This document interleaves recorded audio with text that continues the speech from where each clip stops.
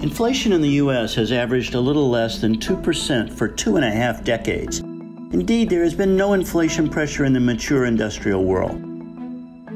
Unemployment has gone up and down. Central banks have tried every means of unconventional policy, from super low to negative rates to QE and massive asset purchases.